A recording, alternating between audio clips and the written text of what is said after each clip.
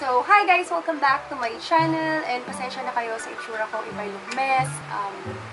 Patulog na kasi ko. But I want to share with you guys yung aking bagong skincare routine. So, ayan.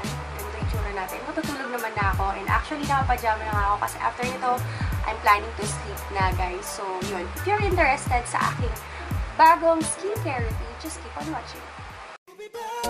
In the morning when the sun starts to rise, so mama don't stress your mind, so mama don't stress your mind.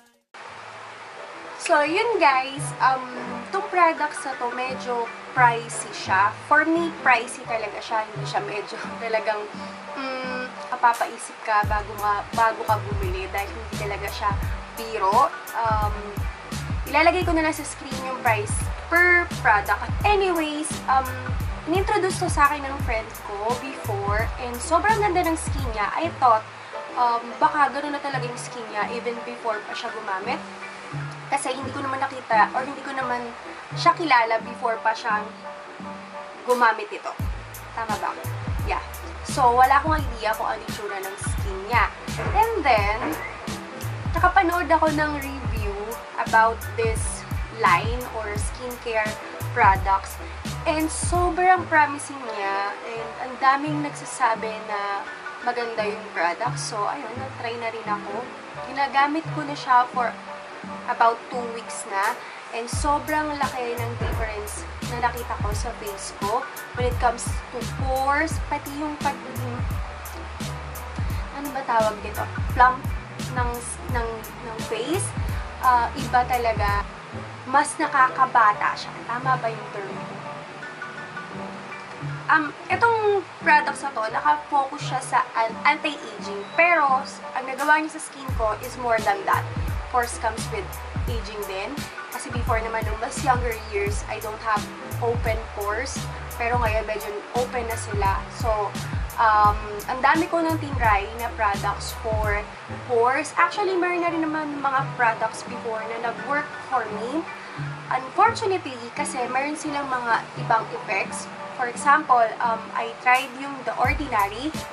Maganda siya. Actually, talaga naman nakakita ko ng difference sa pores ko. I don't have, wrinkles. I don't have that. Pero yung open pores, especially here, actually, hindi ko alam kung open pores ba ito or scar siya ng pimples. Alam niyo yun, yung parang malalim na maliliit na dots sa face. Hindi ko alam kung nakikita niya pa kasi hindi na siya visible. Hindi na siya talaga visible dahil dito. By the way guys, this is not sponsored ha. Binili ko to. So ayun, na-try ko yung sa Ordinary. Ang hindi ko lang nagustuhan sa kanya is nagde-dry yung skin ko. Talagang parang nagbabalat siya. So siguro yun yung isa niyang effect na hindi ko gusto. And then, meron ako iniinom na supplement. Well, actually, hindi lang talaga siya sa pores. Marami pa siyang benefits. I will introduce that to you guys soon. The thing is, pag huminto ka naman, bumabalik lang sa dati yung pores. But this is the third product. May procedure na rin ako na ginawa before. And, ayun, okay naman siya yung microneedling. Actually, we also have that sa clinic. Nag-close naman yung aking pores, but still, kailangan mo siyang i-maintain to maintain din yung pores na close. So, parang nahahasilan lang ako sa microneedling kasi every time you do it, nag-scar yung face mo and you have to bear with it ilang araw. So, if you have lakad, kung may lakad ka, diba? So, nagigets nyo. Pero this one, hindi ko pa siya ini-stop kasi kaya hindi ko alam kung pag in-stop ko ba, babalik lang siya sa dati or hindi. But as of now, na ginagamit ko siya, wala akong na-experience na pagbabalat or rashes or anything na hindi maganda sa kanya. Hindi din nag-oil yung face ko.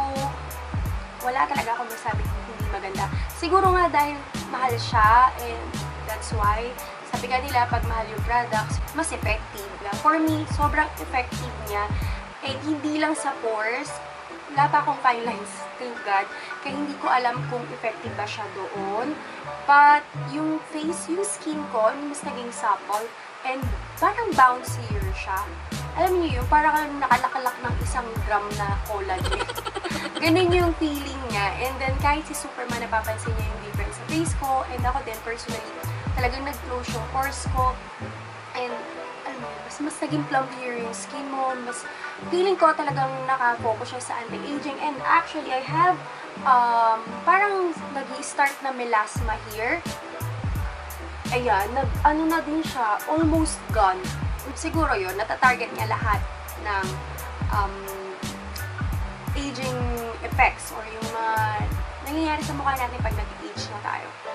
So, I'll introduce na, masyado na mahaba yung intro. So, I'll start with this SK2 Midday Miracle Essence Pitera. So, ayan. Eto, ginagamit ko siya daytime. Almost makalahati ka na siya. This is 50 ml made in Japan. Sorry kung maingay yung background ko, guys. May mga nagdadaan ng truck. I don't know why. Pero usually, gantong oras dapat wala na masyado. Pero, bear with me. So, this one, ginagamit ko daytime. Kasi nasabi dito, midday. So, ayun. Ginagamit ko siya 3 to 4 times. Kahit naka-makeup or walang makeup, ini-spray ko siya. Siguro sa face ko, 2 to 3, pump lang. So, parang feeling ko pumapasok talaga siya sa skin mo, sa pores mo. Kasi sobrang liit nung spray niya, yung pag-spray niya. And sobrang gusto ko to. Especially kapag parang midday na nga, tapos naka-makeup ka, parang na-haggard ka na. Then mag-spray ka lang. Parang napag-freshen up ka niya. Nakapag-try na rin ako ng mouth facial spray. Oo, nakaka-freshen sila. Pero iba yung dating ng face mo. Parang you just started your day. Parang ganun lang yung, ganun yung effect niya. Kaya gusto ko siya. And tinitipid ko talaga siya, guys. Kasi hindi talaga siya mura. Lalagay ko yung price dito sa aking screen. So, yan. Hindi ko siya gagamitin ngayon kasi pagka daytime ko lang siya ginagamit. And I'm about to sleep na. And medyo marami na ako ilalagay sa face. And then next, this SK2 RNA Power Radical New Age Essence. So, ito yung una kong nilalagay sa face ko. So, mapakita ko sa inyo yung skincare ko later, yung ginagawa ko, yung step by step. So, this one naman is yung SK2 RNA Power Airy Milk Lotion. And then, nakakita ko nung nagbibenta ng trial.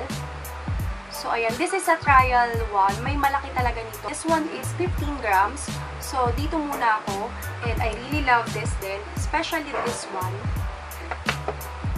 And then, yung last, yung SK2 RNA Power Eye Cream Radical New Age. This is for the under eyes. Though wala naman akong wrinkles or fine lines pa sa under eyes ko. Eh, mabuti na yung pinaprevent natin siya. So, naglalagay na rin ako. And feeling ko nakakatulong din siya mag-lighten yung aking under eyes dahil puyaters na ako, mga kapuyaters. So, ayan. First, ang ginagawa ko, nagilamos na ako, I used yung aking, ito yung ginamit ko na facial wash, guys. Garnier Skin Natural Light Complete White Speed Brightening Scrub One Tone Fairer. Ito yung ginamit ko.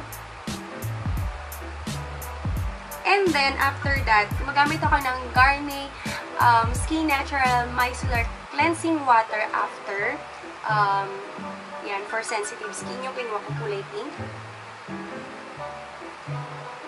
So, kaya ako bumili ng Garnier. Meron naman akong ibang micellar water. Kasi mura lang to. And, ginagamit ko siya kapag nakapag-hilamos naman ako.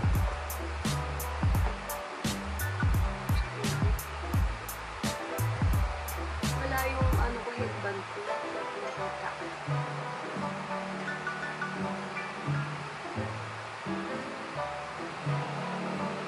Sorry kung tumitingin ako dito, guys. Meron ako sa TV.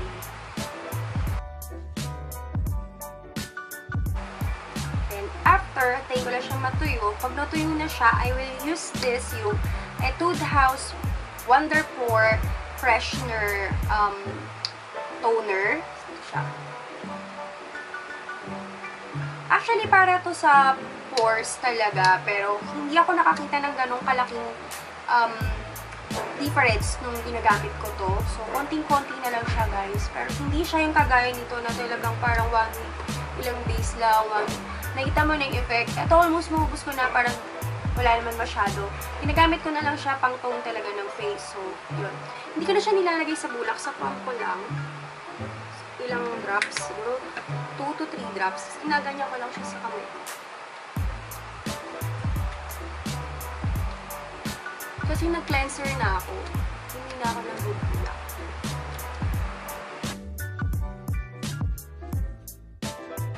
Ayan. Nasaantay ko lang siya matuyo. Lalapit ko kayo. Patuyo na siya. Actually, tuyo na. First ko ginagamit na to. Wala nga po ng ilang. So, ganyan siya. Dropper.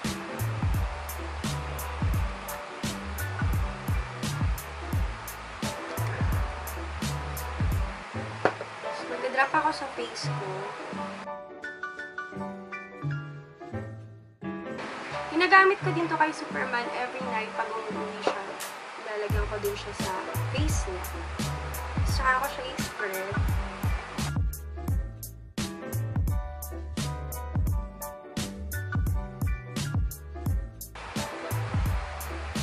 So, ganyan. Parang binabalat mo rin yung face mo pa. Tapos parang na-absorb na talaga siya ng skin.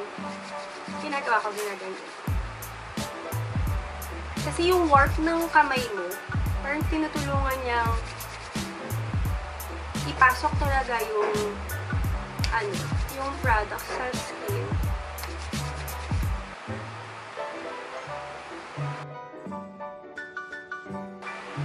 Sobrang tipid talaga ako sa kanya kasi gusto ko siya mag-last. Ayun, alam mo yung pagka-apply mo pa lang, nakikita mo na kagad yung glow, yung hindi ko ma-explain eh. Hindi ko talaga alam, pero sobrang gusto ko siya. Alam, hindi ko kahit sobrang mahal niya, bibili talaga ako din. Tapos yung mga natitira, nilalagay ko siya sa kamay ko. Alam niyo, pati yung kamay ko, nakita ko na din yung difference. Kasi, yan yung mga unang tumatanda sa atin. Yung face, yung neck, tsaka yung kamay.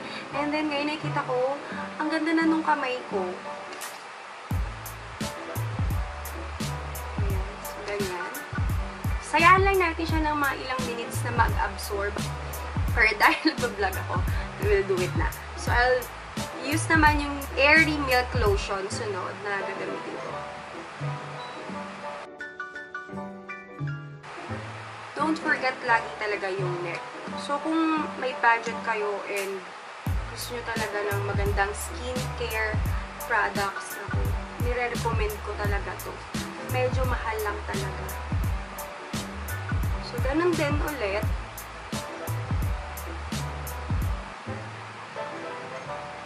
Sa upward motion. Sa morning, ginagamit ko rin to, yung nasa bottle, minsan. Iba talaga yung effect nito sa skin ko. Ewan ko. Hindi talaga ako masyadong hiyang-hiyang sa mga Korean products. Feeling ko talaga sa Japan skincare ako hiyang. Sa Korean kasi parang masyadong nag-oil yung skin ko. Eh, oily na yung skin ko. Pero dito hindi. Alam niyo, pag nagkilamos ako sa morning, ang ganda-ganda lang niya talaga. And for the entire day. Actually, for the entire 2 weeks na ginagamit ko siya. Ang ganda ng... Dito ako nagagandahan sa pisngi ko. Iba talaga. Alam mo yung... Hindi ko ma-explain. Hindi ko ma-explain. Basta yun, ang ganda niya. Tapos dinadamay ko din yung lips ko.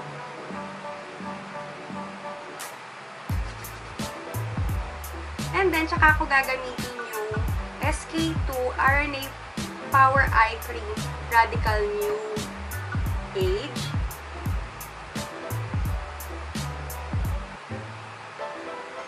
Konting-konti lang nilalagay ko sa under eyes ko.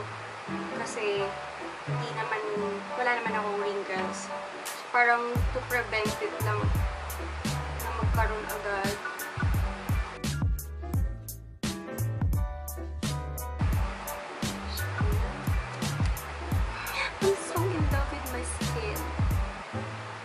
So, ayun guys, yung aking skincare routine. And I'm so in love with these products. Talaga namang, ito pala, may clip ako. Ito naman nagamit.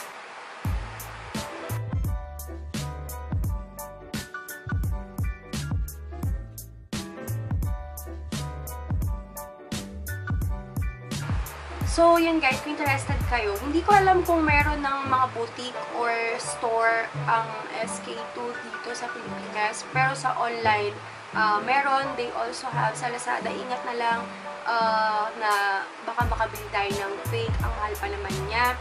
And ako, bumili ako sa ibang bansa. May outlet sila doon, kaya I'm sure na original yung nabili ko. So, kung bibili kayo, you can check Lazada. Hindi ako mag-recommend kasi hindi naman ako nakabili pa doon. Just check it guys kung totoo. May mga reviews naman na nasa baba ng mga binibenta doon. Yung price nila, same naman. So, yun guys. I hope you like this video and please thumbs up if you like this video. If you haven't subscribed yet, please subscribe and click the notification bell para updated kayo. So, susunod kong videos yung mga whitening products na ginagamit ko sa skin ko, mga ginamit ko sa skin ko, and how I use them.